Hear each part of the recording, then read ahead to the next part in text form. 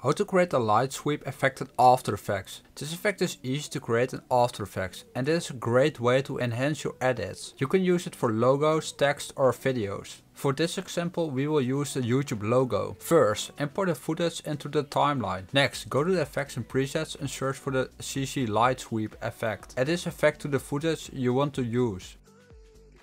In the effects controls you can set the light as you like. You can also copy my settings. I set the white value to 129 and the sweep intensity value to 41. Now we need to make keyframes for the position. Use the center to determine the position. Create the first keyframe with the light of the logo. 10. Create a new keyframe further down the timeline but out of view on the other side. Now select all the keyframes and make it easy ease. Go to the graph editor and follow my instructions for adjusting the graph. You can also copy the first keyframe and move it further in the timeline for a nice effect.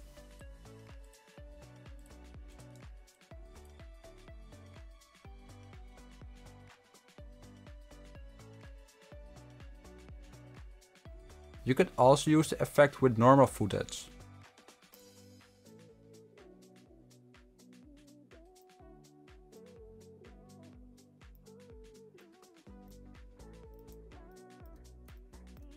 Set the shape to smooth instead of sharp for a better effect is my opinion. There we go. Now you have created a very nice light sweep effect in After Effects. This is all what you need to know. Thanks for watching this video. Subscribe if you want more tutorials like this.